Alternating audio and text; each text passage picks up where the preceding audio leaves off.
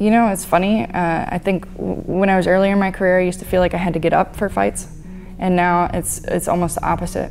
Like, you know, in training, you're sparring, you're holding back. You know, you're not really trying to hurt anybody. And then come fight night, you just take the brakes off. You don't hold back anymore. So instead of a build-up, it's more of a stripping down. It's like letting your hair down after a long day.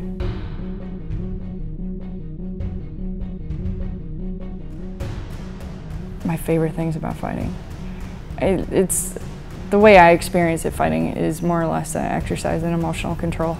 It's how much can you pull out of yourself, and can you get another person so discouraged they can't fight anymore, or can you make their body shut off? It's quite a challenge, and really at this level anybody can win. Everybody's got the skills to beat anybody.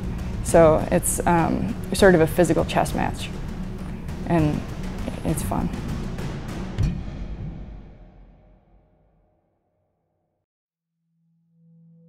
I decided to become a professional fighter somewhat on a whim. I had been fighting amateur Muay Thai at the time, and my coaches had seen some of the female MMA fights and said, you know, we think you do pretty well at that. And at the time there were no amateur fights, so I began fighting professional MMA in 2007. It's amazing to be fighting for Invicta. I was on their very first show back in April of 2012. I think it was April 2012. And now it's the 36th show and I'm headlining. It's amazing to be a part of it, especially after having been behind the scenes as a matchmaker as well.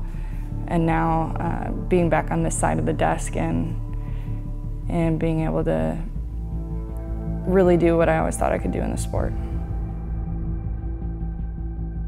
I have been fortunate to have a career with a lot of ups and downs, and what's great about that is you learn a lot about yourself and the people around you, and it's been quite a journey, and I'm happy to be having laid down roots and building back up again. I think anyone following my career probably knows I had a pretty massive slide after I had been doing pretty well. I wasn't performing the way I needed, and I had made some changes. I knew I needed to make some changes. I'd moved out to Los Angeles, had one more MMA fight, and it did not go my way. So at that point, I was kind of, didn't want to keep digging the hole further, I suppose. But I had kind of bumped into Cornpet on a whim. He had just opened a new gym not far from my house, and I started training over there. And it was Muay Thai only, 3 days a week, then 5 days a week, then twice a day. And we train at the beach in the morning sometimes. And it was really incredible getting that level of instruction in Thai boxing. I'd never had it before. So I thought it was kind of a no-brainer to take some Muay Thai and kickboxing fights. And I just was really enjoying that at the time. I personally didn't think I was going to be coming back to MMA, but I think it was in his head all along. And then a lot of people think I retired for 4 years, but I didn't actually. I was just fighting Muay Thai and kickboxing. And after developing with that, and I think primarily mentally developing with that, I stepped back into MMA last year, and I'm on a 3-fight win streak since. What are my thoughts on Pam? I like Pam, more friendly. She's one of these fighters who will step up, and she takes tough fights, and because of that, she has more quality experience than some of the others, many of the others really, in our division. She's tough, well-rounded. You know, I think some people are looking at this as a striker versus grappler match, but I've seen her put somebody's nose on the other side of their face too with an elbow. So I think it's going to be a good fight.